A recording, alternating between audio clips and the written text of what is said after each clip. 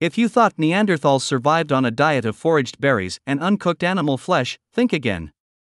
Charred remnants of what appear to be the world's oldest cooked meal ever found have been unearthed in a cave complex in northern Iraq, prompting speculation that Neanderthals may have been foodies.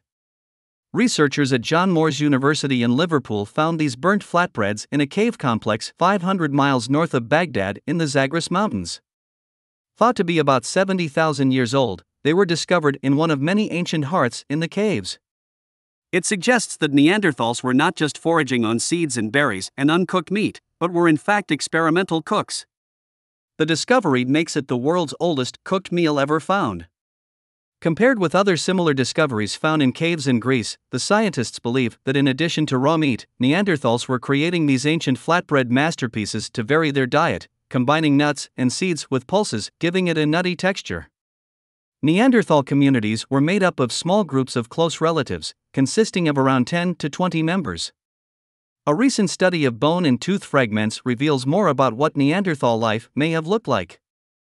The results are yet more evidence about how Neanderthals lived and reinforces previous suggestions based on a Neanderthal poo study that they did in fact eat vegetables.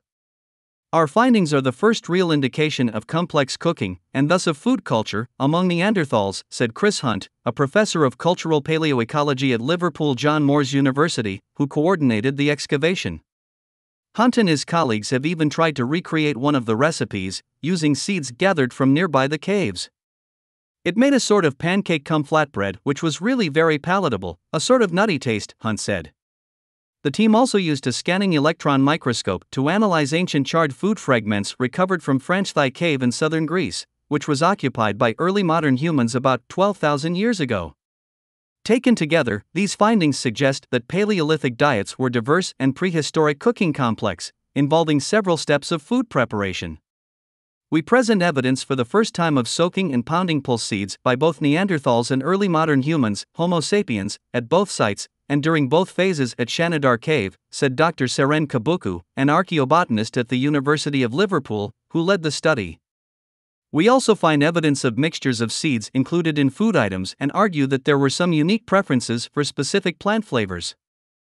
The research, published in Antiquity, adds to mounting evidence of plant consumption by both early modern humans and Neanderthals, in addition to meat. Wild nuts and grasses were often combined with pulses, such as lentils and wild mustard.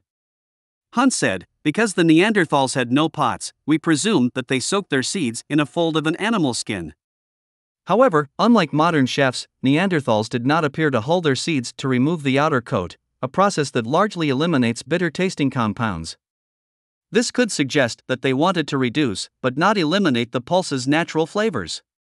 Assuming they pounded the seeds using local rocks, the final product may also have been somewhat gritty. Having sampled the recreated recipe, I think we can understand why the Neanderthals had teeth in such a degraded state, Hunt said.